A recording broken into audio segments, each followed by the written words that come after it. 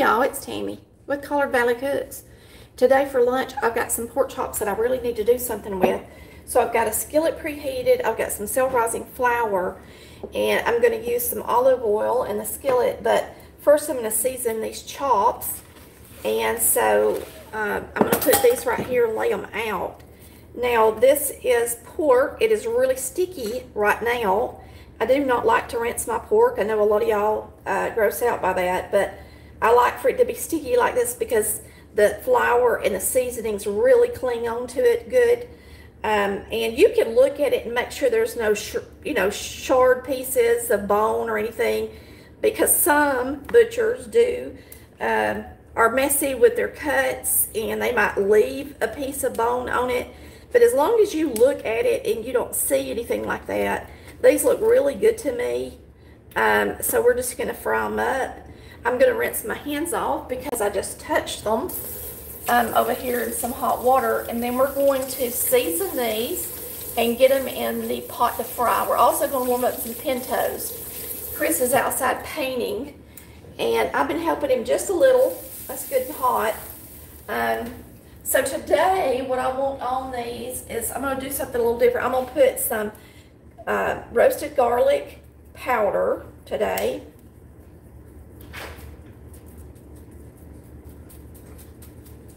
And this is Badea roasted garlic powder. And now I am going to use some smoked paprika to give them a smoky taste and flavor. Chris just walked in. He's ready to take his break. He's been out there working all morning. But it won't take but a minute to, and I'm putting a good bit on these because I want them to taste smoky. Now we're going to salt and pepper them, and that's all we're going to do today. So I'm going to grab the salt first so I don't get pepper in my salt. So we're going to salt them good. Mama always seasons both sides of her meat. I hardly ever do, and that way I don't have to touch it again. I just kind of double season it. On one side, it's good. There's no reason why you have to flip it over and do both sides as long as you got the seasoning on there. So there it is. Now, since I didn't rinse that off, it's clung to it really good, like it should be. And it's going to be a lot easier to bread and get over here to fry. So we're going to swap places. We're going to go ahead and put some oil in here. I'm probably going to need a good bit of oil. I don't have a whole lot of oil in here in the kitchen. All I got is this olive oil. We'll put it in here. A good bit of it. It's better to use olive oil anyway because it has a higher smoke point. And that way we won't smoke at the kitchen too much. Because it's hard for me to use my fan when you guys are on here. Alright, this is just self-rising flour. That's all it is. And so that's all I'm going to do is dredge them in some self-rising flour and get them in here to fry. And I'll move y'all so y'all can see better in just a second. Now that y'all see what I'm doing and you've seen it up close, I'll let y'all watch the skillet for me. Let me move you guys over here.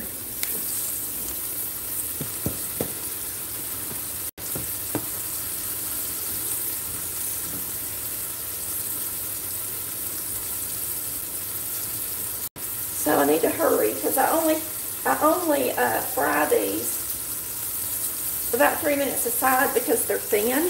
Now, if you got thick pork chops, you need to fry them a lot longer. A really thick pork chop, maybe 5 minutes aside. If it's really, really big, you really ought to use a thermometer because it's hard to really know. I need a fork.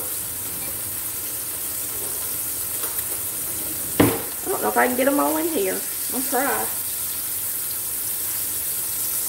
That's why I got out this big pot, so I could try to get them all in here at one time.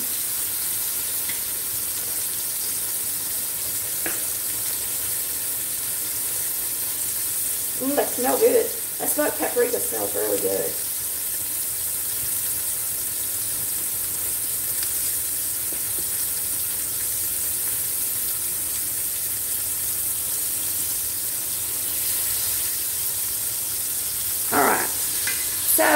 turn this up to about 6 or 7. I still don't have my new gas oven yet, so I'll do this yet.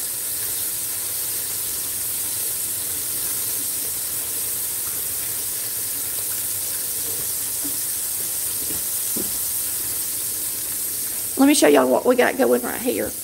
This is a skillet that had some, I believe, I don't really even know what was in this skillet. I guess I better pick it up and look. I thought it was a bacon skillet, but the kids cooked yesterday, but I really don't know what was in here. I know it's some grease. They fried something in here. It's got a little grease in the bottom. I want to take a little bit more of this bacon grease right here and pour in here with it. It's hot. We're about to just warm up some pinto beans in this skillet, so I'll let them do. And that eye is on 5, so it's not like I've got it turned up to high. So we're going to take my pintos that I made this week.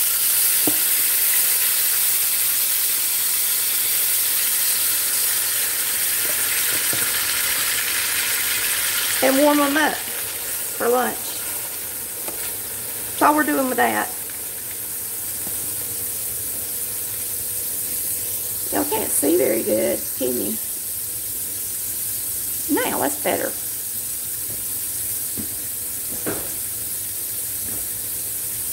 Okay, I didn't time my chops, so let's go ahead and start flipping them. Once it's been in there, see when the blood starts coming to the top, that's when I know it's time to flip. So I'm going to go ahead and flip this one. Well, it's not brown, so let's give them just a minute more. So, we're going to put at 12:49, I know I can flip some of them. And that'll be that. So, this is a real quick and easy lunch. What I'm making today, the pintos I actually made in the, here, let me just turn it around this way. The pintos I actually made in the Instant Pot, and I just put it on multigrain, and I made them a couple of days ago. So all I did is cook them and get them ready and put them in the refrigerator. So they were already prepared from the weekend. Okay, so just thought I'd throw that in there. Now we're gonna flip these chops around.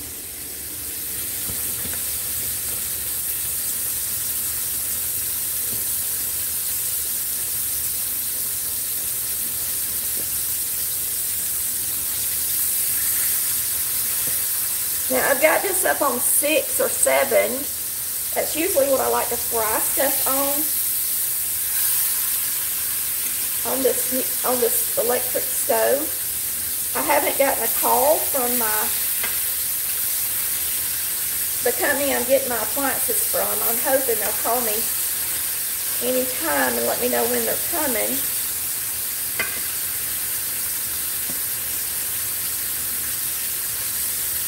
But those look good, don't they? So I'm going to go ahead and set the timer for 3 minutes on that side.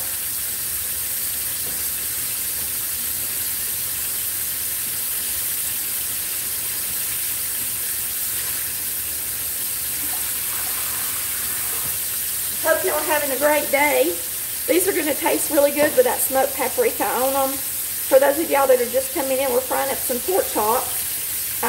They're just a cheaper cut. They're not, you know, like a tenderloin cut. So they're bigger. And they were going out of date. But of course they were still good. And so we put smoked paprika on them, garlic powder, and we put salt and pepper, and that was it. So I'm cleaning as I'm cooking, y'all, and I know y'all might be a little bit bored, but when you cook live, you gotta watch it till the end.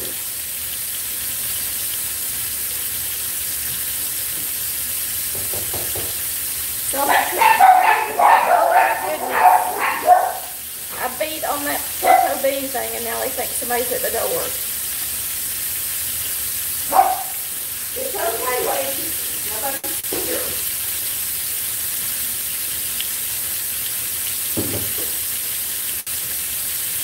So I don't have any cornbread made or any bread made because I've been outside helping Chris. We're actually doing chores around the house today. So I'll show you what we're doing real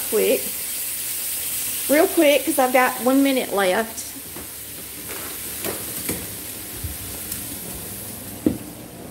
We are painting our house so that it'll be cooler and the weather will be better. We're using white with a green trim and a darker green header on the trim right here. This is a little bit shade darker, light green. And then the doors are going to be the same color as we paint the foundation. This house was red. Let's see if I can zoom out. Yeah. So that's how it's looking. Looks good, don't it? So the door is the same color that the actual foundation will be. So just giving y'all a sneak peek of what we're doing. We're doing it so that the house will be cooler this summer because it's so hot down here. This weather's crazy.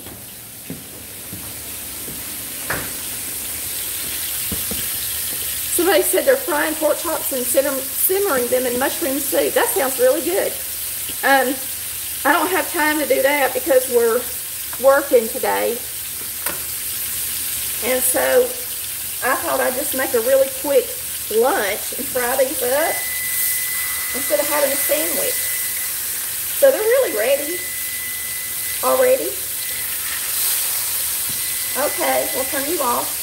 So we're going to get these out and put them on a tray.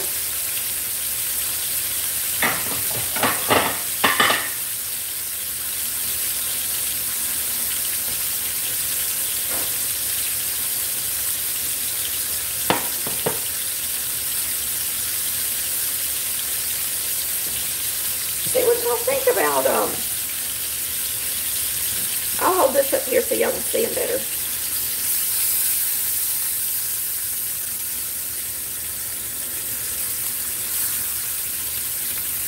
Now, I like to put my fried stuff on a lined plate with paper towels, but I don't keep them on there real long because if you do, they'll get kind of soggy. So you want them to stay kind of crunchy.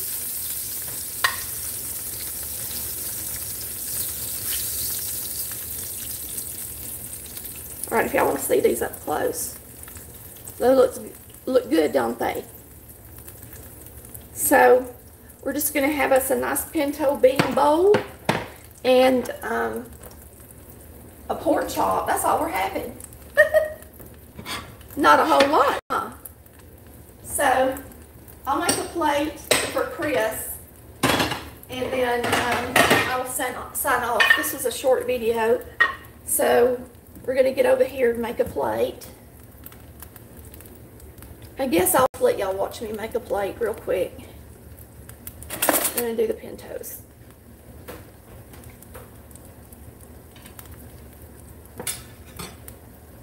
I do have a recipe for pintos in the Instant Pot if you want to make some like I do. Just watch the Instant Pot pinto beans.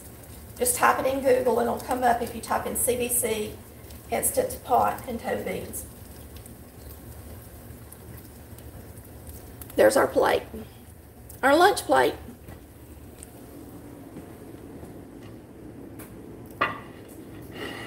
Cornbread would be good. Slaw would be good. Some sweet potatoes would be good. But we're working outside. So we're just having something simple. I hope y'all have enjoyed watching Collar Valley Cooks, where we cook like Mama did. Y'all have a wonderful day, and thanks for watching. Yes, tonight, chicken an hour later comes on. I'm actually going to take that chicken tonight and make Chinese stir fry out of it. So y'all take a look at how I cook that at 6:30 tonight. Love ya. Bye.